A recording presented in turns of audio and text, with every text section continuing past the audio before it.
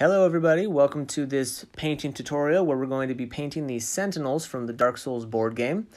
I've started by priming my miniature with a flat gray primer. The first thing we're going to do is pick out all of the chainmail with gunmetal from the army painter. Make sure to use a smaller brush when you're working into some of these areas so you don't get it all over the miniature. However, don't worry if you do, as we will be going over this color in the next step. The next step is to paint canoptic alloy over all of the plate mail, including the weapon and the shield. So that's the trim of the shield, the entire weapon, all the armor plates that are not painted in that chainmail color, the helmet, the legs, the boots. Because this is a layer paint, it's a little thinner. You're going to want to make sure to put probably a couple of thin coats so you get good coverage. So once you get that first coat applied and it's completely dry, have a look around the model, cover in areas that need to be filled in.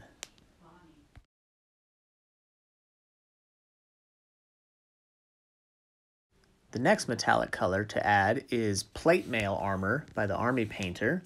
We're going to be adding this just to the face of the shield.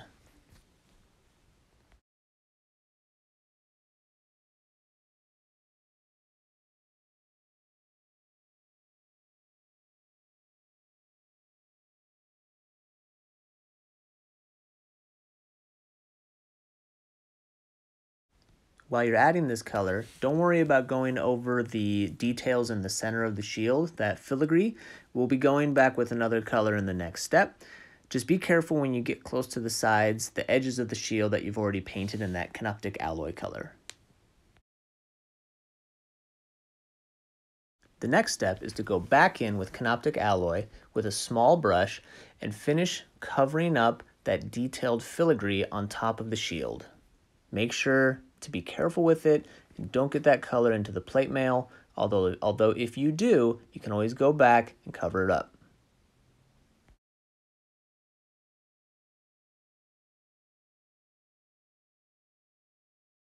Now that all the metallic's done, the model's looking great and we're ready to move on to the next colors.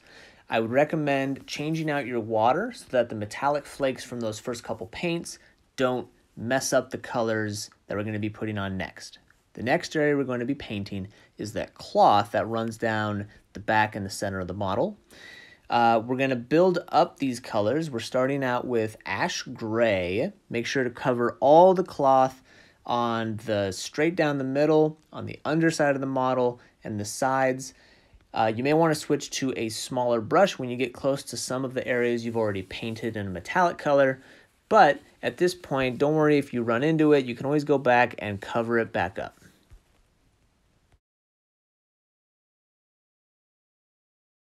Once you've got good coverage of that first gray, which might have taken a couple of thin coats, the next step is to add Ulthuan gray directly over the front, the top, and the back of the cloak. Don't worry about doing the underside and directly to the sides of the cloak, as leaving it that ash gray color will make it look like it's got some depth and some shade. Be careful when you get around the metallics, especially the shield and some of the areas you've already painted. Take your time around the top, around that. The neck armor can be kind of tricky, so I would switch to a smaller brush. Also, while you're doing this step, don't worry about going over the detailed trim on the sides of the cloak, as we'll be painting that a different color. We have one more base color to add, and that's going to be the trim going on the left and right sides of that cloak. I'll be using Greedy Gold from the Army Painter.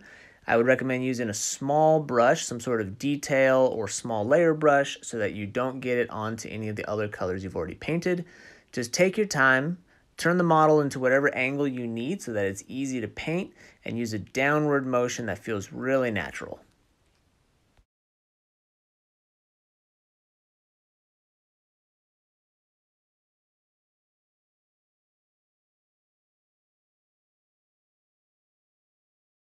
Now with all the base colors done, the model is looking great and we're about 85 to 90% done. This next step is going to help bring out all the detail in the filigree and just add depth to the armor and the shield and make everything pop. We'll be using a 2-to-1 ratio mix of Strong Tone from the Army Painter and Lamin Medium from Citadel.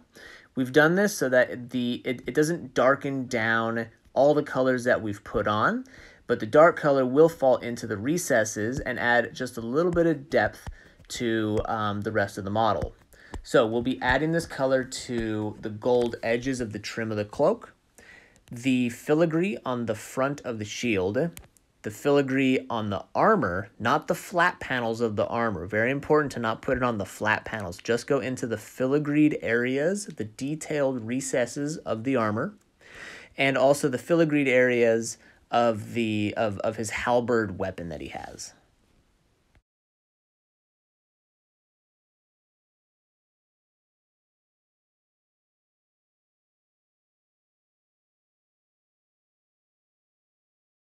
The next shade paint to add is going to be Dark Tone by the Army Painter.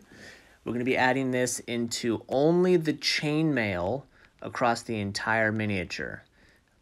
Use a small brush that you don't get this dark tone on any of the brightly colored armor. That's going to really mess up all the time you spend on that bright color, and you'll have to go back and rebase and reshade. So just take your time with it and only put this into the chainmail on the miniature. And with that, the final step is to just paint the base. You can paint it whatever color you want. I'll be painting it just a flat black.